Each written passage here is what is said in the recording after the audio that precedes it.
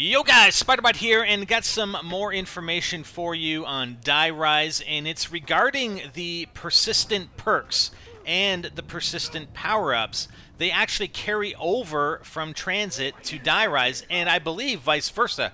So you can see here, this was during our first playthrough of the game. This is our first insta-kill. This is the first time we've ever had insta-kill on this map, and I have the red skull. I have my persistent power-up upgrade for insta-kill.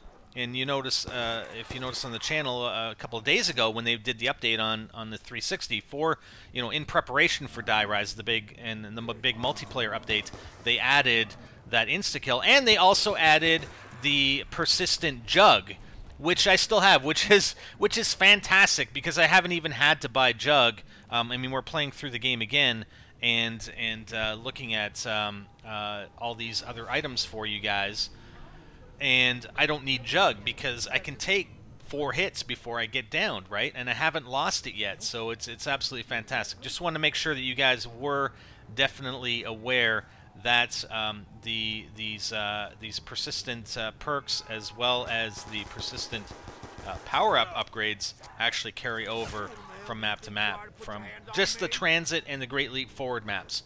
Definitely not survival, obviously, but that's it. Just wanted to keep you guys informed. I'm Spider, and I'm out. Later.